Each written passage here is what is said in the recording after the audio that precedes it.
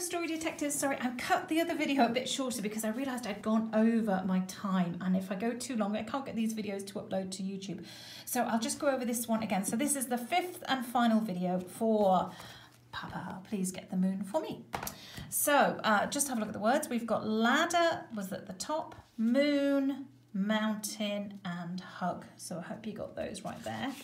And then our word search, let's have a quick look at this. We had going up and down, going vertically, we had sliver, please, mountain, reached, stretched, hugged, smaller, climbed and moon. So most of them were vertical there. On the diagonal we had the word grew, and then horizontally we had ladder and window.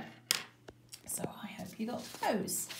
Now this one, I just put this Maker Mobile in because we had a lot of activities last week, and I just thought there was maybe too many, so I put this one in because it's this week's book, because it's a really sweet one. If you get a chance to make a mobile, do take a photograph of it and send it to me. I would love to see it if you made a mobile. So that was those. And then our maze. Now, there was probably a few ways of doing this, but I did it this way. I went from the start along like this. You have to go up and down, and then you have to go up to the top and all the way down there to his nose. Then you kind of go away from the nose and all the way, wriggles all the way down there to the finish. So I hope you can see that. I hope you got that.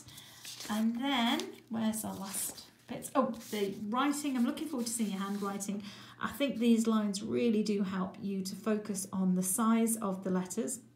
And make sure that they're all kind of, you know, they really fit in the right size. So you've got like words like moon, where all the letters actually just fit under that dotted line.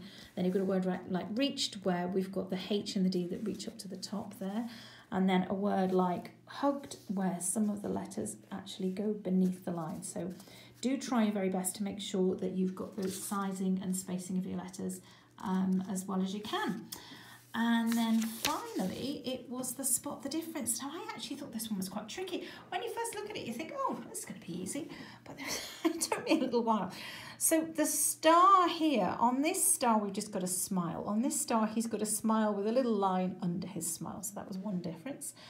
And then on this one, he's got stripes on his hat, the moon there. But there's one of the stripes is missing on there compared to here. And on this one, he seems to have a missing eyelash as well.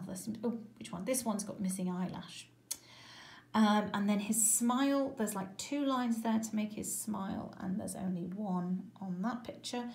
And then the star, it was very pointed here. See that? Sorry. And not so pointed on that one. So I think that made 5.